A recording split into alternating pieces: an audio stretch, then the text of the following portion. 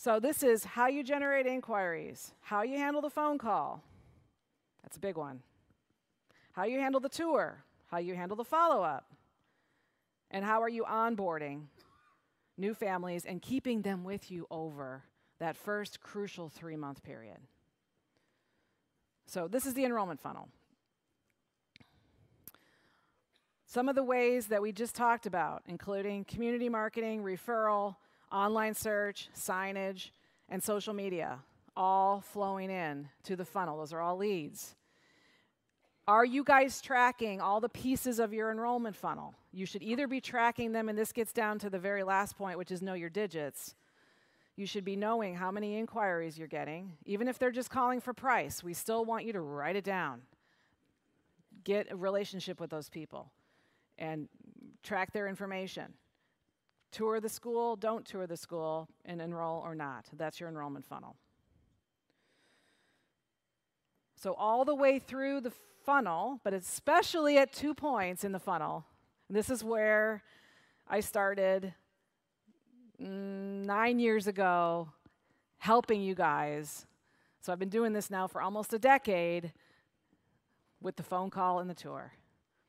This is where we started, and it's where we're still hitting really, really hard because still a lot of you guys' phones going to a message machine.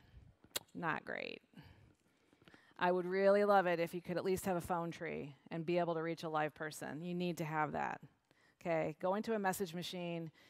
For a parent to call you that wants to learn more information about your school and it goes to a message machine, you just spent a lot of money advertising and you just kind of flushed it down the toilet. Okay? I'm just being real with you. So please put a phone system in and put a phone tree that somebody can ring over to talk to a front desk person or a director or an enrollment specialist. If you're going to spend money advertising and doing this and trying to get full, that's a basic. Also, I think you should be mystery shopping your school on the phone. You can hire a mystery shopping firm, or you can have a friend call, or you should be calling. Are they just giving the rate out over the phone? Or are they engaging, building trust, getting the information of the caller, and for those of you in the academy, using our phone script to get all that information and follow up with people and book that tour? So that's the first place where the magic happens, or not so much. Okay? What I'd love to do with the Disney thing is I'd actually like to call the Disney reservation line and tape that experience, and then when we're there, try to use that to even improve the phone script that we're currently using and just even take it up a notch and just kick ass with the phone call and the tour based on Disney best practices. That just came to my head. The tour. Is that a magical experience for parents when they come and tour your school? How does it flow? Is it scripted out? Is it choreographed? Do you have specific places where you take parents and show them cool stuff? Do you have your core values posted and your vision and mission? Are they being inspired by what they see? Do they trust you?